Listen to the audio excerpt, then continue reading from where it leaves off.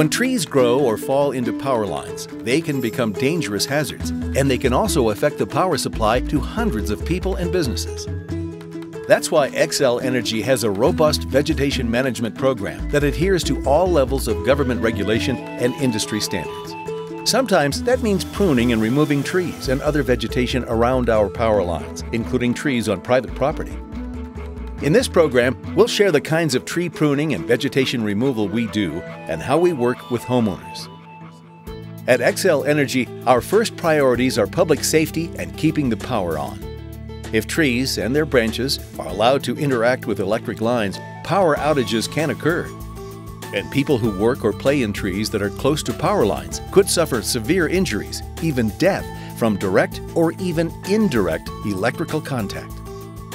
To prevent this from happening, we deploy an integrated vegetation management program that may include pruning, removing, or treating vegetation with herbicides.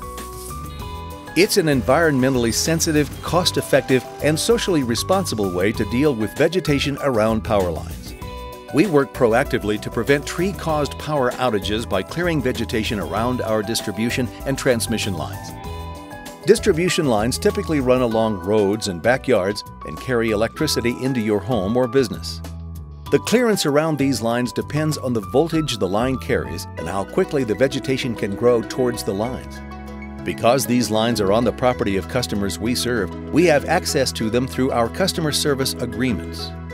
Transmission lines generally carry higher electric loads over longer distances from power plants and between substations. These larger lines are supported by larger structures and require larger cleared areas around them. And we usually have greater flexibility in our access to these lines because we have specifically defined easements to these corridors. We remove or prune trees based on the type of tree and the best scenario for the situation. To ensure reliability for transmission lines, we've made it a policy to eventually remove all tall-growing trees and other incompatible vegetation within the rights-of-way of applicable power lines. However, in those rare cases when we find that tree removal is not possible, we will prune trees to satisfy our standards. Trees may be completely removed under distribution lines based on their predicted growth rate, potential risk to public safety, and long-term management goals for the line. If a tree is removed, we cut it as close to the ground as practical, but we do not grind out the stump. We typically treat the stump with an EPA-registered herbicide to prevent regrowth. When the work is part of our proactive cyclical maintenance program, large limbs and logs will be cut into manageable lengths and left on the site for the homeowner's disposal. The brush will be hauled away. If a storm rolls through and branches break and fall on our power lines, we'll be there to help clear them. However, we don't haul away brush in these situations. Other trees near distribution lines may be side pruned or pruned like a V to encourage them to grow away from the electric line. Access, terrain, and tree height may necessitate the use of mechanical pruning equipment. Pruning methods strive to comply with standards set by the American National Standards Institute and the Tree Care Industry Association, which are supported by the International Society of Arboriculture's publications.